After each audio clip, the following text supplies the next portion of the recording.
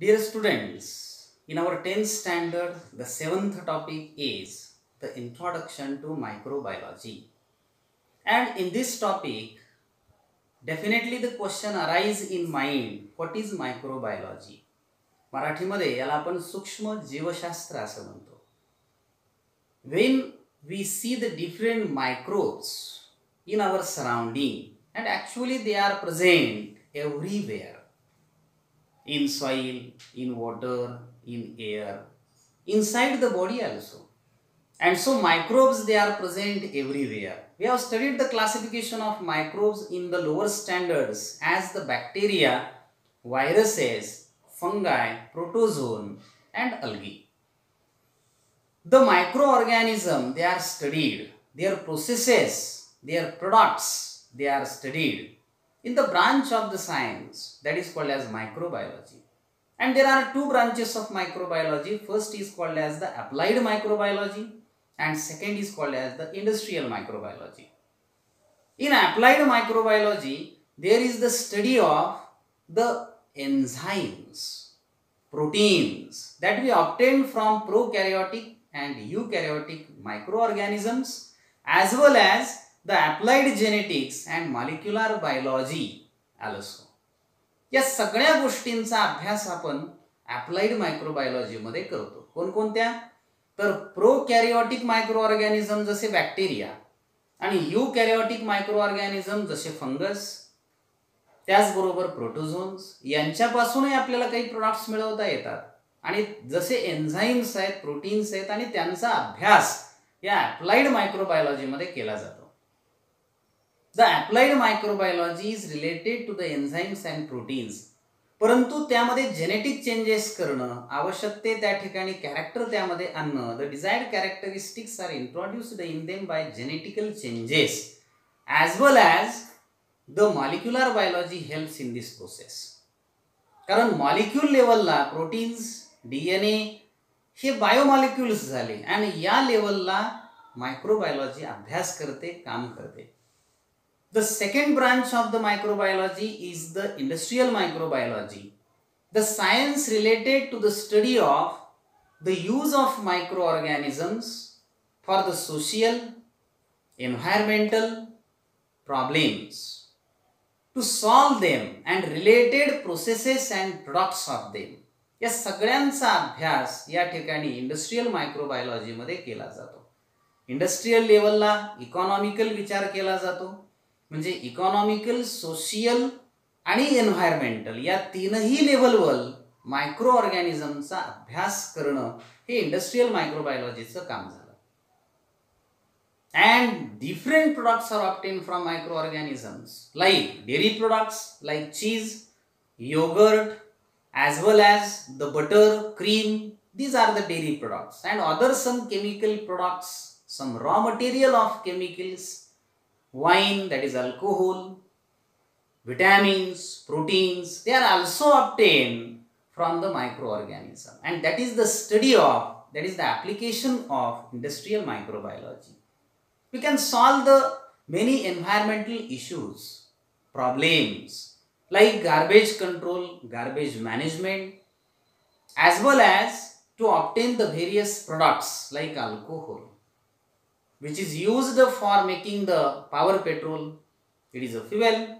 It is also used in wine. It is also used in the medicines, in making of medicines like cough syrup, tonics, and alcohol is used in the laboratory as a spirit. So many applications of the alcohols are there, but it is obtained from the microorganisms, and that is the study of the part of microbiology. Various dairy products we obtain from microbiology. And what are that dairy products? Like the cheese, yogurt, butter, cream, and the lactobacilli. They are used as the bacteria to obtain the lactic acid. We can improve the taste, flavor of the such substances, and from ancient time such processes are used to preserve the milk. And so milk products are obtained from them.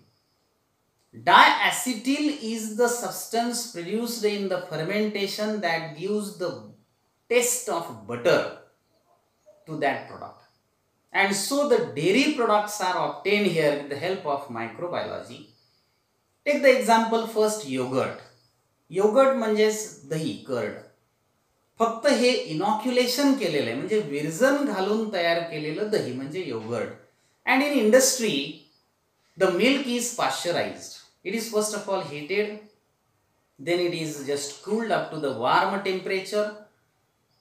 It is mixed with that milk powder also to improve the protein content.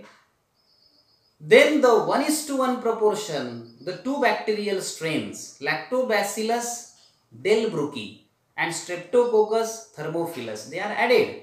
Streptococcus convert that lactose sugar into lactic acid, and that can coagulate. The lactic acid coagulate the milk protein. त्यामुळे त्याला denseness येणार आहे, घट्टपणा येणार आहे.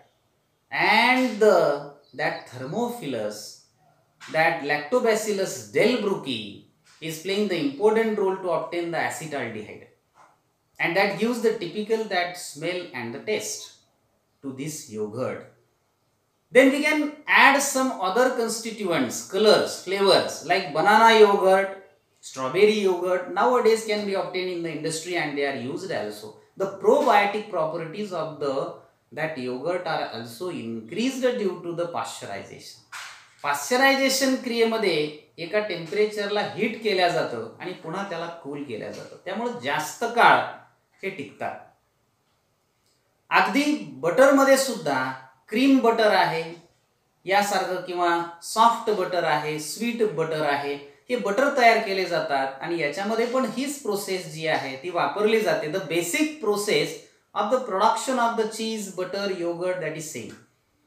In making of the cheese, the Lactobacillus lactis, Lactobacillus cremoris and Streptococcus thermophilus are used. In that such making of the non-vegetarian cheese, the enzyme obtained from the alimentary canal of the cattle, that is the rennet, is used. But nowadays that protease is the enzyme obtained from fungus. They are used to make the vegetarian cheese. And whatever the cheese obtained from the milk, that is first of all the dense mass is separated and the water, that is called as whey, is separated from that. And then it is the mass that is obtained, it is rubbed, washed, salted, cut into the pieces, and again it is ripened. Essential, and again the microbes, they are added in that. Colors are added, flavors are added, and it is kept for ripening. And such the cheese is then packed. There are three kinds of the cheese. That the soft cheese, it is not ripened. It is the cream cheese, it is the cottage cheese, it is the mozzarella cheese. Second type of cheese after the soft cheese is the semi-hard cheese. It is the cheddar cheese. It is ripened for 3 to 12 months. And the third quality of the cheese is in the market, that is called as the hard cheese. And example is the Parmesan cheese, because it is ripened for 12 to 18 months. And so cheese is also the dairy product that is used in the sweet home and making of the various the products. So in this way, this is the first application of the microbiology, that in making of the dairy products it is used. Okay. So today we have to stop on this. Thanks all of you.